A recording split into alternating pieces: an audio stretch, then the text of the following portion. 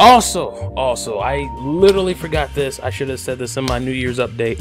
I forgot, but hey, yo, thank you, by the way, a lot for the 300 subs. Yo, it seems small. Most people make fun of like, oh, you know, if you're a follower like, you know, 100 subs, you're not that good.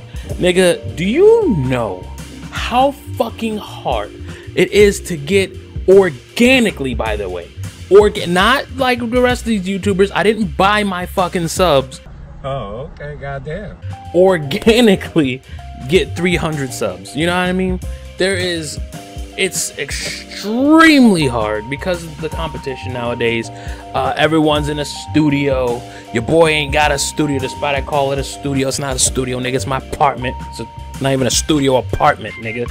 Like, this shit actually means a lot to me because, like I said, I wasn't working hard to actually try to do it, and then I start putting a little effort into this shit, and then all of a sudden, you know, I got 300, which YouTube congratulate me.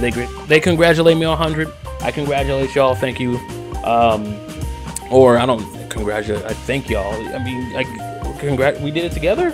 I don't fucking know. I know I'm elated though. I'm actually extremely elated because, like KRS1 said, you know, I'd rather have 100 real ones than a million fake ones. You know what I mean? So, hey, that's all I'm gonna say to that. But, you know, thank you again for the 300. We did it, and hopefully we can do, you know, a lot more this year. So, thank you so much.